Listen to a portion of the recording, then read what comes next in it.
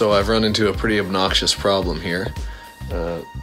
Lord Vader there is getting out of his container, and his mouthpiece, one of the little silver bits just broke off of it. So I'm not even really sure how to reattach it. So it's a bit frustrating. It just popped right off. I heard the click and went, uh-oh. I'm gonna have to try and get this back on. So I just managed to perform surgery with my tweezers and got the little silver thing off of Vader's breather mouthpiece back on. Let's have a look. There. Ooh, it's loose though.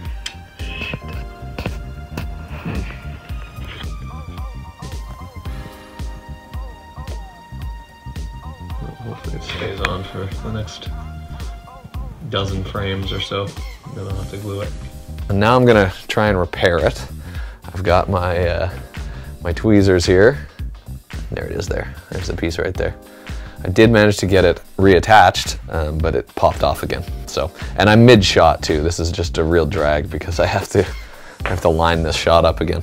So anyway, such is life, I guess. So I've picked up Gorilla Glue. I ordered it from Amazon. I have used it for some other stuff and it works pretty well. And this one apparently is pretty good for plastic. And I'm going to give this a shot. Hopefully I don't make it worse. Bonds to skin instantly. I can just see myself screwing this up somehow.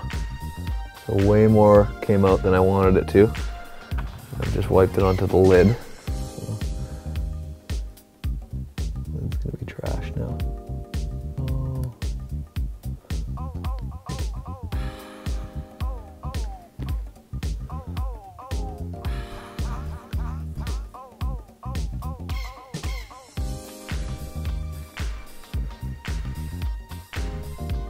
Yeah, I think I got it. I think I've got it back on. I sure hope it's gonna work.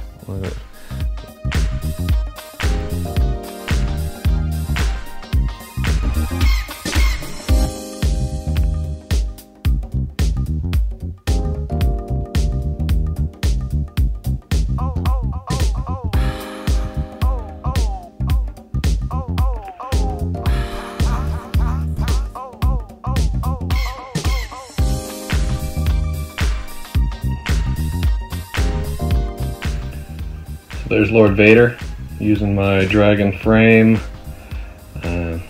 controller, Bluetooth controller, slider rig, my Sony camera, and there's the controller for the Kessler Cine slider right there.